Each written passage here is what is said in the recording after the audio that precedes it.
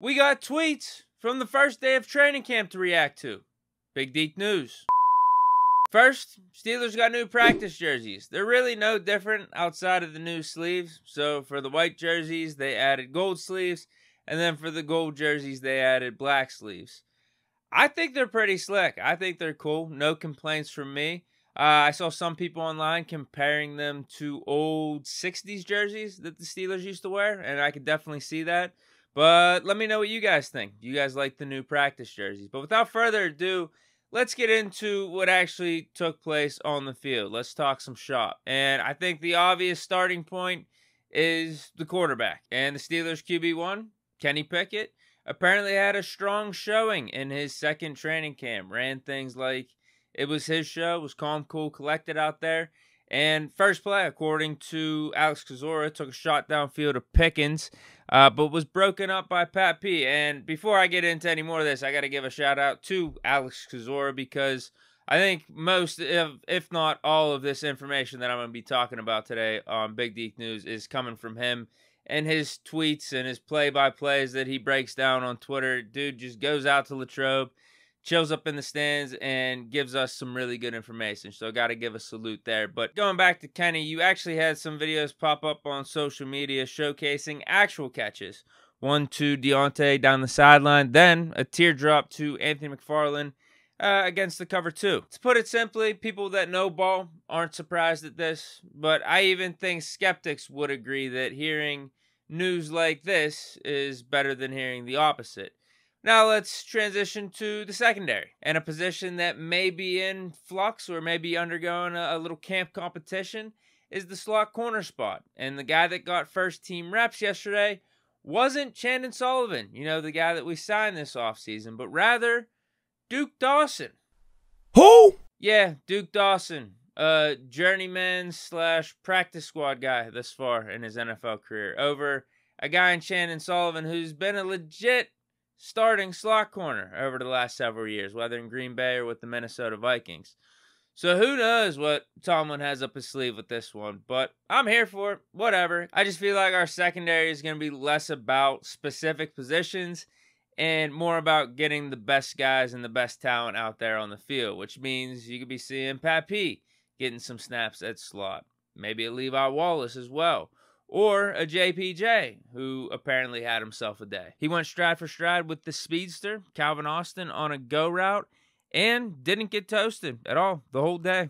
Held his own. Good thing to hear, especially if you play cornerback. But in addition, it seems he was hitting the jugs machines hard, which I'd say is good, because we want you to definitely cover like your Uncle Ike and the guy that you share a jersey number with in 24.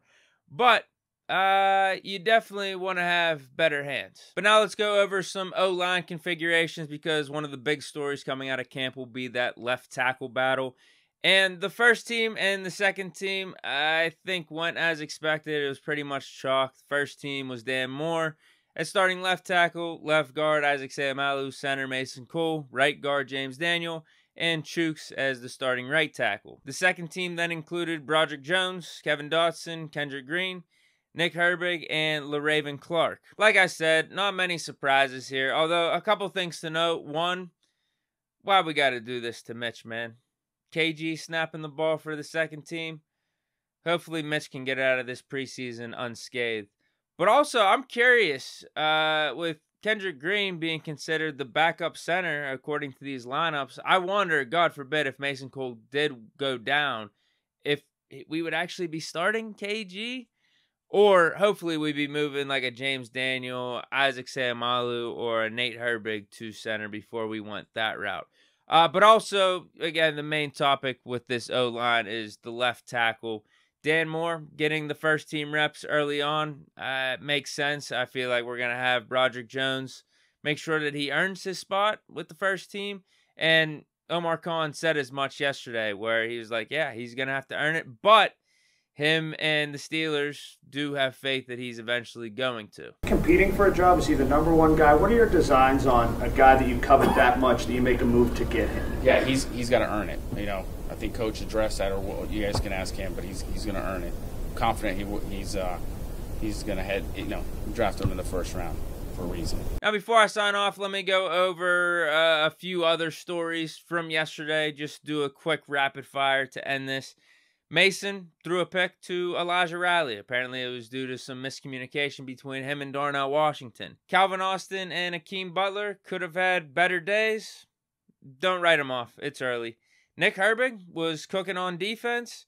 Minka Fitzpatrick sat out. And Mark Robinson was getting second-team inside linebacker reps over the likes of Nick Wachowski and Tanner Muse.